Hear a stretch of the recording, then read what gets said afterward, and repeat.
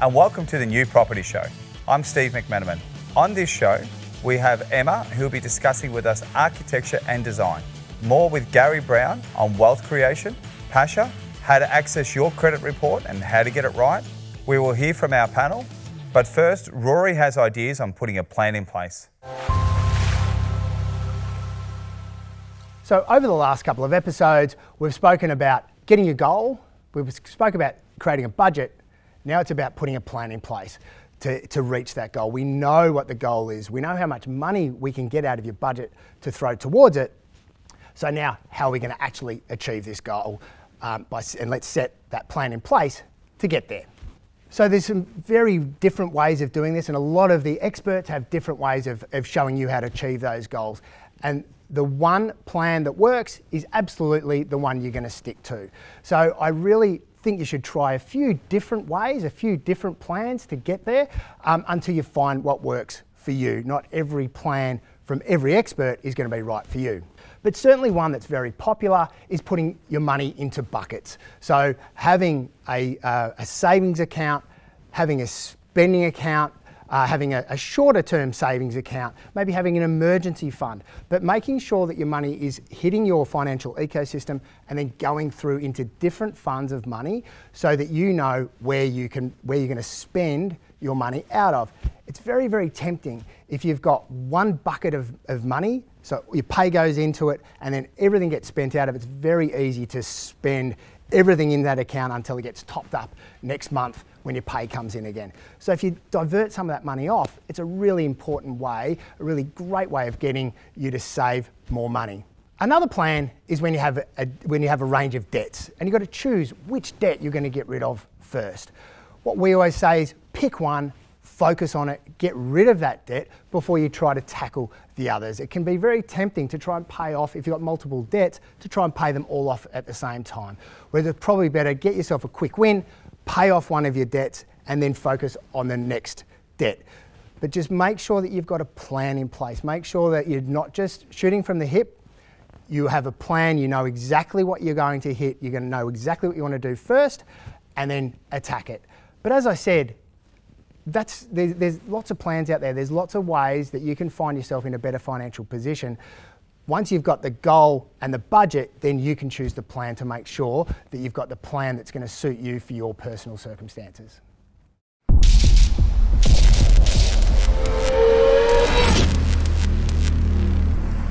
Emma, welcome to the New Property Show. Thank you for joining us today. Yeah, thank you for having me. Very exciting to have an architect. How did that come to be?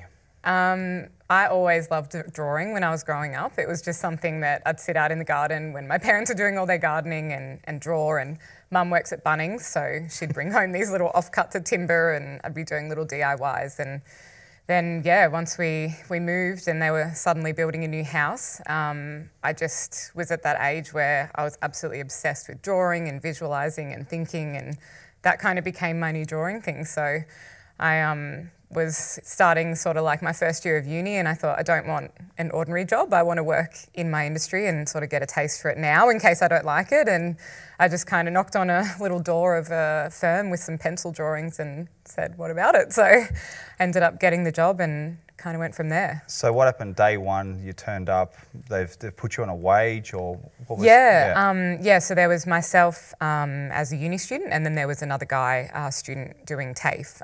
So that's kind of the two pathways, I guess, if you want to do drafting or architecture. And unfortunately for me, you need a bit of paper, so that involved 5 years of uni. It's I think it's 6 now, but it was the 4-year bachelor's and a 1-year master's, and I worked part-time throughout the whole thing because you can kind of juggle that with your degree. What sort of projects were you working on? So obviously with architecture, there's everything from commercial buildings to residential. What were you covering? It's very broad, and it's kind of like that. I always said my dream role would be an all-rounder, and you kind of fall into that by default, because when you work in those medium-sized or even large practices, like anything can come across the desk. So it might be a really beautiful high-end home, and then the following week you're doing, multi-residential apartments. You might get access to really big towers, and then all of a sudden you're doing like a shopping centre or a retail fit-out. And I've done some hotels and things as well, so even offices, like during lockdown I was working on a lot of office projects because they were kind of more government funded, so the ball kept rolling on those. And yeah, you kind of find there's not something I haven't really done. I've even done like, military and hospitals and just everything. You're saying too, like I've said earlier, that you've also done reviews, because with the new home industry, typically a lot of people would walk in with the design kind of preset. Yep. At what point can you help them out, and what are some of the tweaks that you'd normally do to a floor plan? So in terms of like the volume builders where you might have a pre-done plan? Where somebody may not necessarily have gone to an architect first, they've gone and got a few ideas, they've brought them to you, and I used to cut and paste a lot and stick them together. Yeah. Can you sort of piece the puzzle together from there? Absolutely, yeah. I think there's certain kind of, I don't want to say trends, but there are things that people just kind of are interested in including in their home now. So a butler's pantry is a really good example of one that I'm seeing come up a lot, because people really enjoy having that secondary space where you can kind of hide the mess. Maybe it's got a door, you've got a larger pantry, and that's something that may not often be on some of those plans if they're a little bit of a legacy sort of thing, or someone just kind of hasn't thought about it. And those are the things that I can do a quick tweak on. Another one might be a really generous wardrobe space that has a little bit more customised joinery to sort of suit the client in a bit more of maybe like a his and hers sort of wardrobe, or just something a little bit more aspirational and unique that's not going to change the bones of the house too much, but it's just a really interesting inclusion. So it's nice to know that customers can actually come and see you sort of any stage. But if they wanted to see you, for example, they were doing a knockdown rebuild, and we're talking about Bayside earlier, maybe down towards that Mornington Peninsula, what do they normally need to come armed with in terms of, obviously going to need a house or a knockdown rebuild? Yep. What do your clients, what's their brief need to look like? I think the briefing process is definitely where I'd like to spend the most time with people, and that's just purely because we're talking about verbal communication or an image in someone's mind, and you've got to then translate it to drawings and a 3D thing and eventually a building. So it's kind of like every industry or every relationship in your life, you need to have really strong communication, and people have different styles. So I would say like meeting up with people a couple of times, whether it be on site, getting them to bring you like some Pinterest pictures to put together, and getting really specific about what it is that they want as an end result. Like if it's going to be an add-on, it's like great, then we can try and look more at a budget or something, and figuring out what is the house missing that you really need. Is it just a push for some extra room because your family is growing? Or if it's a complete knockdown rebuild, then it's really exciting because you can meet them and then kind of get a holistic overview of how they might want to use the space. But then you can go to the site and sort of start to explain to someone that we're not kind of just talking about four walls. Like we've got the boundary fence, and you've got the land and the neighbours and the aspect, and your unique site has, its certain orientation and things to consider as well. So you can really... In terms of light and everything as well. So yeah, are you playing around with double brick or cladding? What are some of the external features you really like to play around with to finish off a house? I really love the trend more towards a little bit of more solid, timeless design. So if you've spent any time up in Brisbane recently, you're probably seeing a lot of Brisbane stuff is trending, and they're kind of really enjoying the Melbourne designers, because we have sort of more sturdy buildings down here just due to the fact that like the weather is a little bit crazy in winter, and that kind of thing is, it kind of gives you some really beautiful elements in the design. So you might have more solid pillars, or some of those archways and things are coming back. And I think that's really beautiful, because even if it's a warmer climate, you can kind of create those breezeways and things outside that it sort of separates from a flat facade, and it starts really adding a bit more volume and visual interest. And, when you say light, then the sunlight filters through differently, and it starts to become a really sculptural, beautiful building without necessarily needing to cost a ton more. It's just about using the facade you would have already paid for in a more interesting way. I've seen with a few of the car enthusiasts also too, in terms of the typical garage now with a polished floor. Yeah. Maybe some halo lighting going in there as well. Yeah. Have you done any designs there where I guess the garage sort of faces internally into the home itself, where they might have a partition of glass through there as well? I've actually seen a couple of designs like that. Very exciting. Yeah, I think you kind of see those quite a lot throughout the, I guess, more affluent areas. Like in Tirrac, there's people that have got a car collection that they're pretty proud of, and they sort of want to have, it's usually in a basement space, right, as well, because you're sort of heading down there for security reasons, but also just because it's there's only so much you can go up, so you've got to go down to make that extra room. But I have seen a really cool development that I worked on in the past, and it did have that. It was a glass wall into the cars in there. It had all of the beautiful, like, it was kind of like a really cool workshopped joinery space that was done up. The ceiling and everything had all those kind of lighting finishes, polished floors, and it had like a bar and a games room on the opposite side. So it kind of became like the modern man cave in a way, because instead of spending time in the shed, you're bringing the boys down, and it had like a cinema, a bar and a games room, and the garage kind of all must feel intermingling. Amazing to, I guess, bring that much joy to people's lives. So what I'd like to ask next is the complicated bit. Really, typically they've done the design. Now you got to work with engineers and builders. Yeah. So how does that marry together? What's more important, and how would you recommend a builder in 2023? Yeah.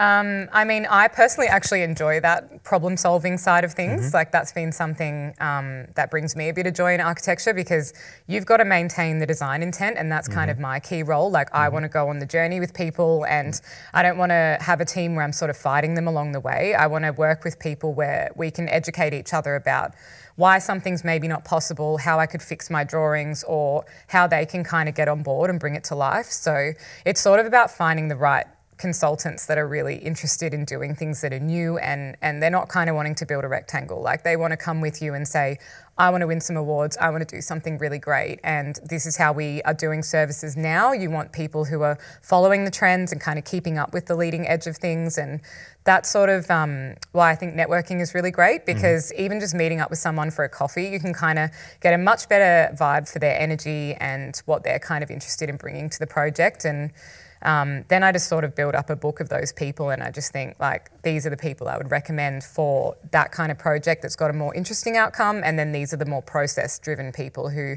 might be great for a more quick and dirty project where you just need experts who can get it done. I think very exciting. So it seems to me, like, obviously I've worked in the volume sales industry. Typically the drafts people don't get out to site.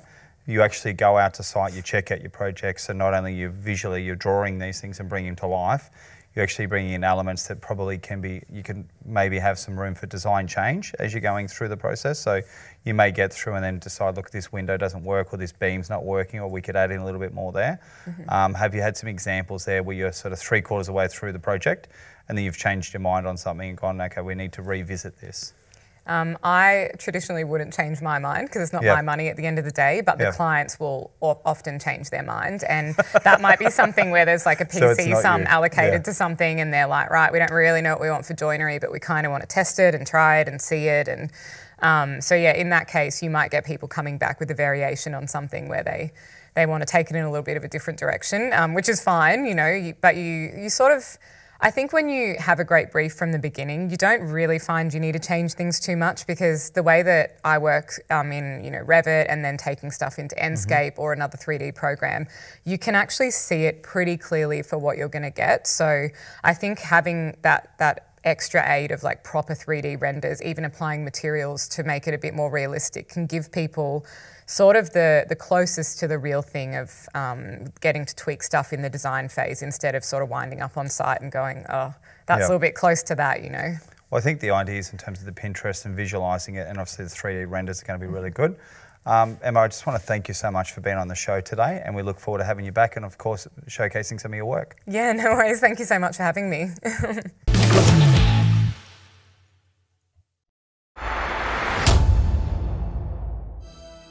In today's segment, we're going to discuss purchasing an investment property under a company. So firstly, let's discuss a company. So a company is a separate legal entity that has a director or directors, has shareholders or shareholders. And it doesn't have the ability to be able to issue out a dividend to random people. That's really important for later. Under the company, we're going to have two different methods of calculating income tax. So if we're investing, we'll be calculating income tax based on 30% tax rate. But if we're running a business, a small business, we'll be calculating it on 25%. For the purposes of this segment, we're going to be talking about the 30% tax rate, because we are thinking about having a property under the company. Now, why this is important is because individuals have a progressive marginal tax rate. That means that as we earn more income, we'll pay a higher amount of taxes, a higher percentage.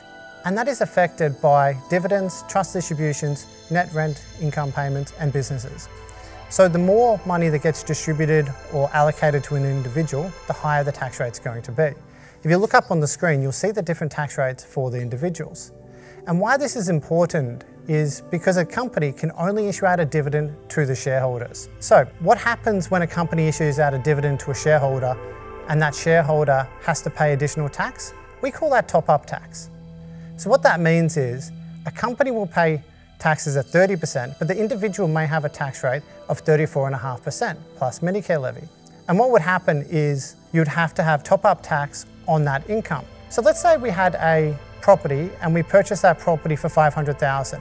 We held it for 18 months. We then sold the property. We had a net gain of $100,000. In that example, under a company, we'd be paying 30% tax, so $30,000 in tax. And at the end of the year, we do the tax returns and we may want to issue out a dividend to the shareholders. So let's say we did that. So we'd issue out a $70,000 franked dividend with a $30,000 franking credit, which would mean that an individual would have $100,000 worth of gross dividends. If you're an average Australian earning $91,000 in taxable income, this would bump you all the way up to $191,000, which would result in an additional $8,500 of top-up tax being payable. And therefore, if you think about that overall gain that you made on the property of $100,000, you'd have effective tax rate of 38.5% on that gain, which is completely different to if you had that investment property owned under an individual or trust. Because remember, under an individual or trust, we're able to get the 50% discount on the capital gain, which would result in a net tax payable of around 18% on the capital gain. So I want you to always be thinking about the different structures that you have in place to be able to buy a property, because they do have different outcomes in tax. I'm Gary Brown. Keep learning and take control of your financial future.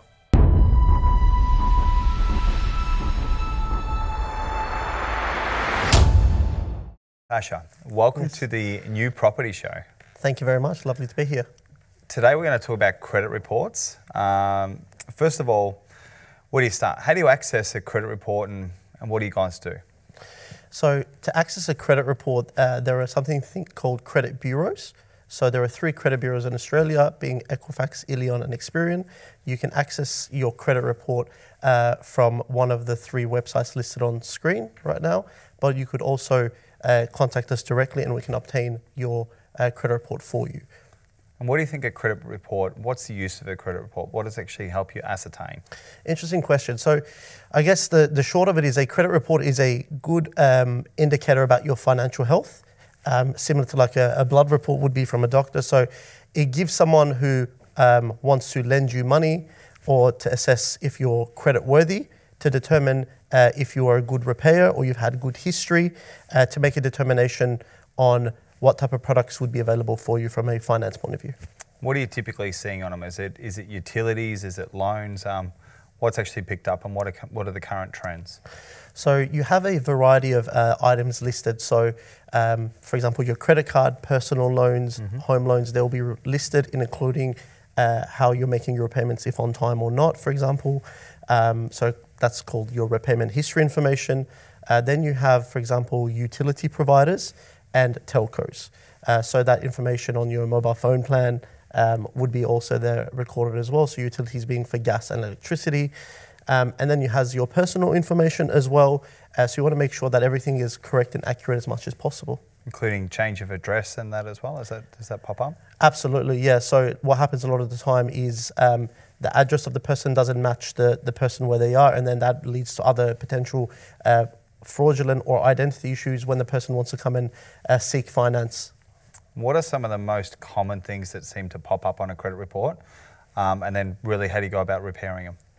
Okay, so what we see right now with regarding the trends, obviously with the cost of living going up, repayment history information is being impacted. So people are prioritizing naturally their home loans over like their credit cards or personal loans. But what they're not realizing is when they're not making the repayments on time, it's having a significant impact on their credit worthiness and impacting their credit score overall. And the algorithm will then deem this person to be not credit worthy. So when they come to get finance, whether it's for personal loan, car loan or whatnot, that's when it comes impacts them. So what we do as a practice, so being the principal of Australia's largest legal practice that specialises in credit repair, we do exactly that. So we determine whether or not adverse entries like defaults, judgments, late repayment history, or if they've got too many inquiries that they've done online, if these things can be removed to rectify the client's credit report so they're in a position to get the best loan possible via their finance representative. So I've heard the numbers on a credit report. Love to sort of really tackle them, but 0 to 500, 500 to 600, 600 to 800. Let's start with 0 to 500. So what does that sort of client look like? So 0 to 500 is in the category of what's deemed by the credit bureaus as a poor credit score. So maybe walking through some examples with you. So we get clients have, for example, their credit score is low because of the repayment history information being impacted. Then we analyse to see if that can be improved, removing the repayment history information or correcting it, and then the score jumps up as a byproduct. Between that 500 to 600 category, that's better, but it's still probably not going to get you into that excellent category to be eligible for the best, lowest interest rates possible out there when seeking finance. So as an example, sometimes we get clients that are trying to get car loans and their credit score is just below where it needs to be. So it's good, but it's not excellent. So maybe they've had too many inquiries. So they've gone shopping online with pay their lenders, which is a bit of a no-no when it comes to the credit bureaus. So we look at if those items can be removed by analysing with the client, and the credit score goes up, then the client would be then eligible to get that car loan that they wanted to. And then you've got your ideal category, so excellent, anything probably above 700 and above, so it goes up to a scale of 0 to 1200. That's where you want to be to be able to seek the best financial products available and to go for the best interest rates to stay away from non-conforming lenders, if you will. Okay, I didn't realise the number went all the way to 1200. What's a client look like that's over 1,000? You mean that's pretty blessed. How do you get a score like that? So there's a few different things that you can do with risk. So you can check your credit reports regularly with alerts to make sure that things haven't been impacted, and that also will help you to avoid things that happen from a fraudulent point of view by being on top of it or keeping your finger on the pulse, if you will. The other things you can do is, for example, making sure that you make repayments on your cards and home loans maybe 2 days before the due date. Now, what we found out is that actually has an impact with the algorithm for whatever reason. So there are a couple of things, but we have some more tips that we'll be able to share with you. Don't do too many credit inquiries in a short span of time. Modify your spending habits. Set repayments on accounts to occur a few days ahead of the due date. Paying a debt will not remove the default or judgment from your credit report. It will simply update it to paid and still remain on your report for between 5 to 7 years. So be sure to contact us before you pay it. Don't ignore the debts because defaults can be relisted. Identity fraud. So make sure you keep your credit reports and check on it regularly to avoid any identity issues. What about a client that has not obtained a loan before? They're 25 years of age. Sure. They've been taught the philosophy of cash, cash, cash. They live with mum and dad. They actually don't have a loan. Would you suggest they actually should start building some sort of credit history? Should they go and take a small personal loan out or credit card? Because sometimes no such thing as always the perfect client. Sure. But they go to apply for a loan and they haven't really ever had anything before. So what would you suggest in that scenario? Firstly, I'd be saying before you do anything, speak to your finance representative. They know best to be able to indicate for you, I guess from a credit reporting point of view, where you're positioned. If your credit report is poor or low because you have adverse entries on there like defaults and judgments because in a previous lifetime something's happened, then that's when we can also get involved to help rectify those items to make your credit score go up. So I think it's important to categorize that there's a difference between your credit score and credit worthiness. They are interrelated, but you've got, for example, we've got clients that will come with an excellent credit score of 800, but because they've got a negative listing or an adverse entry on their credit report, that then doesn't fit a good lender's policy. So it's important to rectify those issues before you apply for finance. Last question. If somebody's got, let's say they had a few outstanding matters, and the only real way forward for them was to consolidate debt, would you recommend that practice, and how would you go about that? So, for example, before they can move on to purchasing their home, for example, they've got a few matters of 2,000, 4,000, 1,000. Would you recommend consolidating, cleaning all that bad debt back up, and then moving forward? Again, I would be saying speak to the finance representative to make sure what your strategy is so it doesn't impact your borrowing capacity, because right now, obviously with the higher interest rate, tighter lending policies, people can't borrow as much as they could before COVID. So long story, I think it's wise to be able to minimize your debt as much as possible, but as important, if not more, make sure that those debts don't accumulate and into a spiral with bad spending habits to then make you, I guess, become defaulted. So Pasha, I'd like to know, if you've got bad credit, what you should do next, and why you guys? So first thing is don't apply for any more types of finance. First, we need to stem the bleeding, if you will. So first thing is to get in contact. If you've got a copy of the credit report, feel free to share it with us. If not, we can order it. The one that we order doesn't impact your credit score at all. It's a file access, so then we'll run a upfront analysis with you. And I guess that points into one reason why us, to answer your question. So the client gets to speak to a solicitor trained in credit repair and credit law to make sure there is grounds that we're able to assist. So, we'll speak to you on the phone, find out what, because each person's case is different. And it doesn't have to be something big. It doesn't have to be a huge life event. It could be the smallest reason. So 99% of people pay their bills on time. There's always a reason why we don't. And if we can look at that, and then we can be able to open that up and tell you upfront whether or not we can assist. So if we can, fantastic, we can talk about the process moving forward. But if we can't, then we'll try to steer you in the right way about what you can do for now. Beautiful, great tips. Look forward to having you back on the show, and thank you for joining us today on the New Property Show.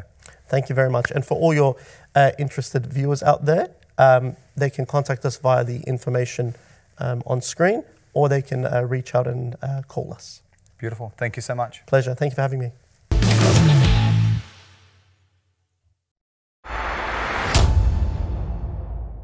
All right, panel, welcome to this week's episode of the New Property Show. We're discussing design. Favourite room of the house? Mine would have to be bathrooms. Mine would be the kitchen. Kerry's stolen it from me. Bathrooms. Yeah, I agree with Robbie. From a builder's point of view, it's really fun working in a bathroom. There's a lot of things that capture your eye as soon as you walk in. In particular, with the tile layouts, you want them to really align with your niches. You want to have your natural lighting in there, so you could be a skylight, but it all needs to be positioned well. And as you know, Kerry, the colours that you choose in the bathroom, we've seen some real horrors. The tiles just don't work, or the colour palette doesn't work, or they've cut off on the cabinetry a little bit, and they haven't got the finish that they wanted, but they've invested so much money and they're just not really getting the return on the investment of what they spend. So yeah, it takes a lot of skill to get it right, and when you get it right, it looks really good. Pretty challenging too when they bring out a shower. It's only a 900 by 900. You've got all that space, yeah. And you guys are quite tall. How do you feel about that, and what would you do to rectify it? That I would not design a shower like that anymore. I think that's kind of something that's a little bit of a legacy item that gets left on plans these days. And I mean, if it was a house you were renovating, you might be dealing with something like that, and you might have spatial constraints that would kind of limit you in what you're doing. But I would always say, as much as possible, you want to have the open showers. And obviously they bring their own challenges. Like now we're finding a lot of people want to chuck a shower screen on it because you don't want to have that spill or the spray out and everything. But I definitely think having those beautiful long open showers is absolutely what you want, just in terms of space and feeling like you're not kind of banging your arms while you're in there. Yeah, and I also feel natural light. I think when people build their bathrooms, they forget about bringing in the natural light. And then when they're putting their fittings in there, they don't put like backlit mirrors or anything like that, so it can get very, very dark. And I think it's really important to educate people of bringing a lot more light into the bathroom as well. I think you can also achieve that too via like large windows, like a fixed window. You still also need to have, I guess you guys got to build them, but aerated, but have as almost one-way glass that's actually sort of looking outside into maybe a feature garden as well. Are they some of the functionalities or functions you're coming across nowadays? Yeah, well, One of the new ones that's come in is actually electric charge glass. So when you flick the switch on, it frosts itself off. Again, depending on your town planning, whether or not you can have it obscured or not. And budget, obviously. And budget, yeah. Pretty pricey. What are we doing, guys, with kitchens nowadays? So let's move on to, I guess, the kitchen layout. Island benches, are they still a thing? Are you doing the U-shapes? What's the perfect kitchen layout? Love to hear. Yeah, I mean, stone and marble is just so in. So you know, having and picking and choosing beautiful stone is so important. And just to, you know, with the waterfall edges as well, it looks so pretty. So I think that's very popular. Yeah. What about the cooktops in the centre nowadays? So, you mean a lot of people are hosting dinners and even getting chefs over. They're spending so much more time at home. Are you starting to see people move the cooktops from the back traditional backsplash to their stair through to the centre there and actually having those designed? Definitely, especially if you've got the cooktops now with the downwards draft range hood. They're starting to get quite popular, so you don't actually have to have anything above you. So you can nearly have skylights above your cooktop and still lose all your downwards draft straight into the electronic cooktop. Yep. I'd actually like to get your take on it, girls. What's your thoughts on having two sinks? Your sink and then your sink in your island bench top? I would kind of think you'd tend to have one hidden away. It's sort of like the butler's pantry situation. You might have that kind of area where you've got the potentially the extra oven, an extra sink or something for washing up, and kind of keep that all hidden away. But in terms of the main area, I think a lot of people they want the island bench to be free of the sink. So often we would kind of place it on there and people go, no, I don't want that. They just want it on the back. The island bench is kind of the main place where you might be sitting at and dining, and it's probably a little bit easier in terms of servicing as well, not needing to run plumbing and things to the island bench, but it's always usually powered, I find, but So not you necessarily. did say you would place it there though. Because I personally, I've got one in my house and I love it. I love it as well. I don't know how anyone would operate without a sink. Yeah, in the it's middle. my preference as well, and particularly if you're, getting things prepared. Like in my parents' house, when I designed theirs, I had the sink in the island bench because for me, it's like the kitchen is the heart of the home, and if you're entertaining or you're preparing food or even just chatting with your guests, your island bench is facing outwards, so you don't want to have your back turned to people. You want to be engaging, and therefore when you're standing at it, it's kind of like that little showpiece workbench, and you're sort of prepping things and chatting away, and even facing out towards your beautiful backyard and your garden view. You want to be actually thinking about, how am I using this space? And unless you have a window in your splashback or something in the kitchen, then you sort of actually want to reverse that activity and definitely have the sink in the island bench. I think the sink though typically is only going to be used if you are really rinsing, as long as you're not piling up dishes. At the end of the day, if you're entertaining, you want to make that house look as clean as possible. What we did when we built our last house was have just a small sink there, just for peeling potatoes, entertaining, just washing, whatever. And then we had everything just out the back. So we just threw the dishwasher out the back and all the dishes out there, so you can just clean up, shut the door, put the dishwasher on, and off you go. Declutter. Yeah, I find on trend at the moment is definitely like a second kitchen at the back. So really, what's facing at the front, obviously you've got your fridge and your stove, but everything else is out the back. And I think that's because people just want beautiful clean lines, and their island bench is a feature, so they don't really want to put sinks in there now. So that's what I'm experiencing with my clients at the moment. They just want everything really clean lines and just nothing sort of facing out the front. A lot of people are using them as their actual dining table as well. If they've they got are. minimal space, you do a bit of extra overhang so you can fit, 5 or 6 chairs around it. So I'm actually a bit more, I like having the sink at the back. So I'm more, because I obviously about the feature and the design of the marble, and I find it's such a piece and it's a wow factor in the home that I like just to have it just one block of a feature rather than have the sink there. What about master bedrooms? So talking about those, would you recommend having a master bedroom to the front of the home, or are people moving it sort of back away now and they're having the office to the front? And then second question to that is, how big's too big? What size should the master bedroom be? Well, the master bedroom is, a parent's retreat. It's another room for them to actually relax in and go there while the kids get away from the kids a little bit and have some downtime. So I sort of think you really need to put a lot of effort into your master bedroom now, and even have, a beautiful sofa in there. People are really luxing up their master bedrooms now and utilising it just as another big room for them. Yeah, I've even found there's a couple of trends coming from the US, and obviously they're a lot more generous with their housing sizes and spaces, and actually the terminology is being transferred across as well. So they call it a primary suite, and that kind of language is now being used on some of the more premium developments that I was working on that were high-end sort of apartment buildings and things, and they're actually wanting a lot more amenity. And for it to really, when you say suite, it kind of implies that you're spending a little bit more time in there. So you've got, yeah, a really luxurious area with definitely some more loose furniture in there for someone to sit, or maybe even the wardrobe has like a little beauty cabinet in there where someone might actually sit down and do their makeup instead of standing in the bathroom. So Definitely. Yeah. It's really like a high-end hotel. Yes, Like exactly. It's a hotel suite. Exactly you right. can literally go and live there and shut off if you want That's to. right. Yeah. We've seen one of our favourite designs really was when I was selling back for volume builders, was a large master suite. Let's say it's 5 metres by 4. It's absolutely huge. But then what we were integrating in there was a small study because not everybody's switching off. They can sort of pretty well lock the house up, come and finish on their laptop, have a cup of coffee, whatever they need to do, write down their few notes. But integrating the master suite with a small study suite as well seemed to be another feature that people were playing with. And then really for the ladies, what we're finding there is typically I don't personally like having a walk-in robe next to a bathroom, really just for moisture and condensation. But what we were doing is we're building the master, I guess the walk-in robe behind the master bedroom as well, really having quite a wide floor plan in terms of length. In terms of I guess a walk-in robe fit out, what's the ideal scenario there? How big should that be, and what would you have in it nowadays? Depends how many clothes you've got. Yeah, that's right. Over to the ladies. I mean, you can get his and hers either side. I need about like a 𝗡𝗪 cupboard. That's it's me done. But Yeah.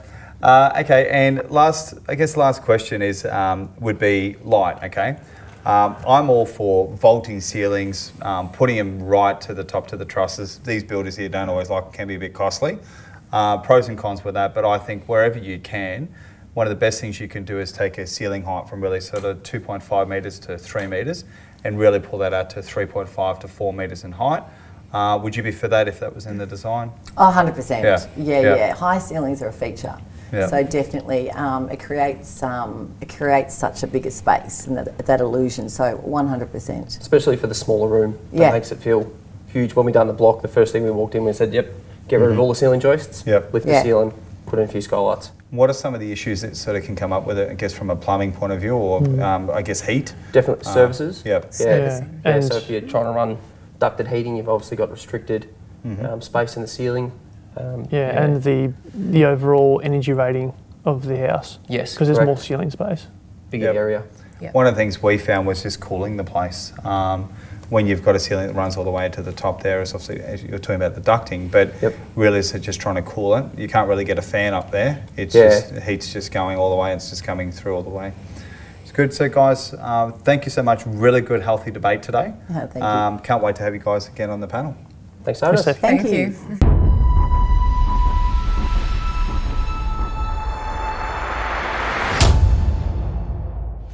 And that's all for this week. We'll see you again next week. And don't forget to check out Southeast Queensland. Thanks for joining us.